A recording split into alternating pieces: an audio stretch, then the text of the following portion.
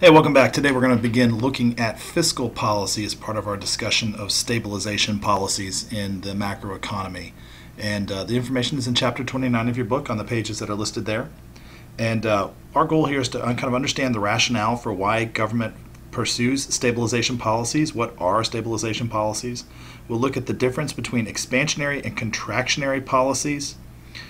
It will discuss how to use expansionary and contractionary fiscal policy to address either a recessionary or inflationary gap. And we'll talk about the multiplier for government spending, as well as look at the difference between government spending's multiplier and the tax multiplier. Let's first start by looking at why government decides to take action in the first place. Why does the government engage in fiscal policy to stabilize the economy? Because that's really what stabilization policy is addressing output gaps, either inflationary or recessionary in nature. And the reason why is because governments know that the economy will correct itself, but it can take years and years and years for that self-correction to occur, during which time it can be extraordinarily painful for people in the economy to go through this process of recalibrating prices and asset values. And so the government says, look, we want to keep prices in check, we want to keep employment strong, and we don't want to go through the painful process of recalibrating ourselves, and so let's step in and deal with the problem. When it comes to fiscal policy, the government is talking about its tax and spend policies. And when we talk about taxing and spending policies, there's three general types, and we're going to get into each one in a little bit more detail. The government can either spend money on goods and services, it can increase or decrease what are known as transfer payments, and then there are implications to the tax policy the government decides to pursue. When we're talking about spending on goods, we're talking about affecting aggregate demand, because G is one of the components. So government spending is one of the components that influences overall aggregate demand in the economy. So if the government's going to increase its government spending, then that should shift aggregate demand to the right, creating a new equilibrium point at which we have higher output and higher prices. And when we say G, we're talking about things like police cars and helicopters and schools and bridges and that kind of stuff, things that the government spends money on. And if they choose to decrease government spending, then what we would see is a left shift in aggregate demand and a reduction in price and output. When it comes to tax policy, what we're talking about is all sorts of different types of taxes. We have income taxes, which most people are familiar with, payroll taxes, excise taxes, all sorts of taxes. But every tax is the same in that it takes money from the taxpayer and transfers it to the government, which means it's reducing disposable income if they're increasing taxes, and it increases disposable income if they're cutting taxes. In this instance, if we're going to increase taxes, what that does is it diminishes the disposable income of individuals, which means they can't spend as much. Consumption would decrease, and we'd see a shift in the aggregate demand curve to the left. And the opposite would be true if we were to cut taxes. We would see an increase in disposable income and a shift to the right in aggregate demand. When it comes to transfer payments, what we're talking about essentially are welfare programs, taking tax money from one individual, typically a higher tax earner, and then transferring that money in the form of cash, typically to someone who earns less. And we're talking about things like Social Security, which is transferred to the elderly from the young, Medicare, which is a transfer for healthcare purposes from the young to the old, and Medicaid, which is a transfer from high-income earners for medical help and insurance to low-income earners. And again, with transfer payments, what happens is that it affects people's disposable income, just like with taxes. If we see an increase in transfer payments from the government, then we would see an increase in the disposable income for those who received the transfer, which should shift aggregate demand to the right. And if we saw a decrease in transfers, we would see the opposite effect, a reduction in disposable income from where it was before, and a left shift in aggregate demand. And one thing to keep in mind with fiscal policy is that it can only affect the aggregate demand curve. And so fiscal policy is only appropriate when we see demand shocks to the overall macroeconomy. If there's a positive demand shock, we know that that creates an inflationary gap. Assuming we're at long-run equilibrium, if there is a positive shock, it would move aggregate demand to the right, creating this inflationary gap of higher output and higher prices. And if we were at equilibrium to begin and we had a negative demand shock, we would go into a recessionary gap with a reduction in output and a reduction in prices. then the question becomes, once we know what recession or inflationary gap we're facing, how do we manipulate government tax and spending policy to address that output gap? So in this case, with an inflationary gap, we see a right shift in aggregate demand, which creates it. In order to solve that problem, in order to address it, we would shift aggregate demand to the left. By doing so, we would prevent prices from continuing to rise, because left alone, as we remember, the economy would go to a long-run equilibrium again at potential output, but at higher prices. So if the government wants to stop inflation during an inflationary gap, they have to pursue policies that will help diminish or dampen aggregate demand. So how do we do that? Well, again, inflationary gap is caused by a right shift in aggregate demand, so we need to figure out a way to get aggregate demand to come back to the left. In the situation of the inflationary gap, we have high levels of employment and prices are rising. So the government wants to address that.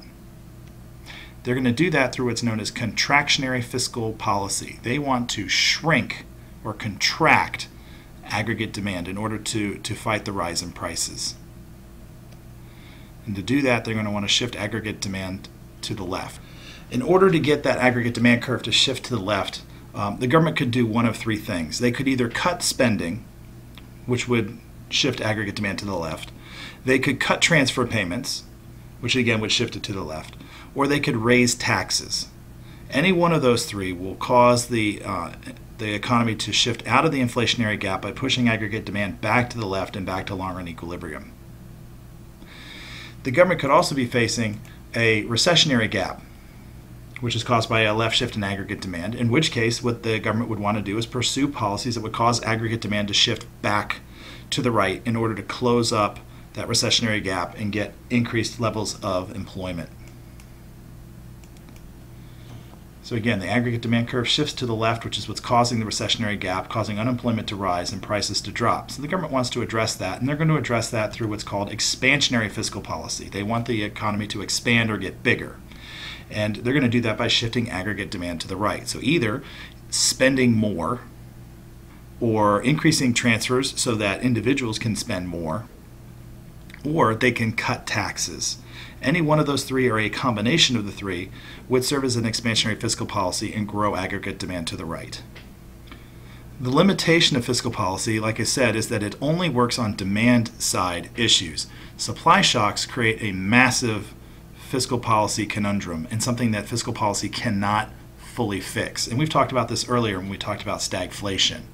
Supply shocks, especially negative supply shocks to the left, creates this idea of stagflation, a shrinking economy with high prices. And as a result, there's not much that government can do to fix it.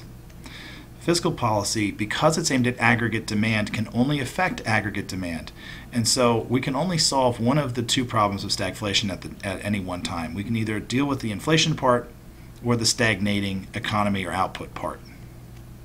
If the government tries to shift aggregate demand, it will either manage to decrease inflation at the expense of decreasing output, or it can increase output at the expense of higher inflation. Either way, the government loses. Visually, it looks something like this. If we're at long-run equilibrium to start and there's a negative short-run aggregate supply shock, then we go from a point of equilibrium at E1 now to a point of equilibrium at E2. So then government comes along and says, okay, well, let's try and do some fiscal policy to fix this problem. Well, one option is they could try and address the issue of rising prices, and they could do that by causing aggregate demand to shift to the left. If they were to do that, pursue a contractionary fiscal policy, they would in fact succeed in lowering prices from P1 to P0. But they would further exacerbate the problem of reduced output, going from Y1 to Y2. So they would further the recession at the expense of killing inflation. So then the government may say, well, that's no good.